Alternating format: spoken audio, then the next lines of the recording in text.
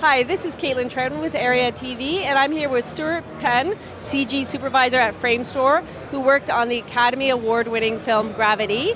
I just watched a very interesting presentation that he gave on the show floor, and some of the things that really stood out to me were how much planning went into this 3-year project. Could you talk about the importance of planning and pre-visualization? I think without the planning, this wouldn't work. So we couldn't have done it without the level of previs that we put into it. We prevised the entire movie. Basically, we built an entire CG movie before we shot anything. And how unusual is that to do something like that? It's pretty unusual. I mean, people do previs, but it's usually as a guide for shooting rather than this is what we're going to shoot, and that's it.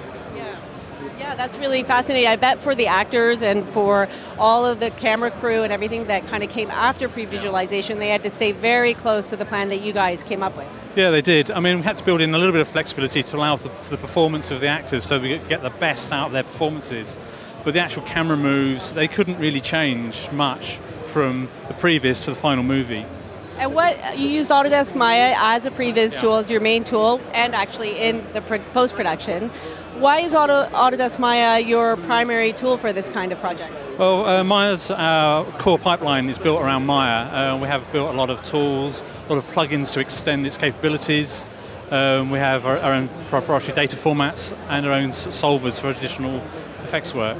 We need something that's unified and that you can extend and plug other things into so that all sides of the pipeline are using one tool rather than having to constantly transfer between different tools.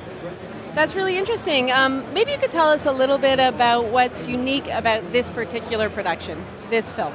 Okay, one thing that made it fairly unique was the level of collaboration with the filmmakers, with the director. I mean, we're involved with him from day one, from the planning all the way through to the end.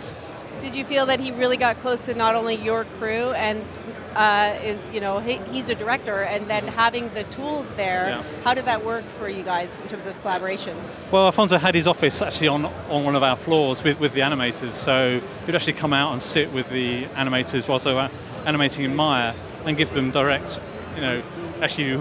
straight into Maya with the animators. Well, that's very interesting, and make sure that you do watch the presentation because it takes you right from the previs all the way through to the post-production. What do you think was the most challenging thing that you faced when you were working on it? Ooh, the most challenging, that's tricky. I mean, there were the three main challenges, obviously. The exceptionally long takes that Alfonso loves to do, but that combined with it being zero gravity is what really made it the hardest, I think. Yeah, to solve that problem. Yeah, because there was no up. The camera could go wherever it needed to go. There was no up. The camera could turn, it could spin around the actors could spin around it. It was quite a challenge.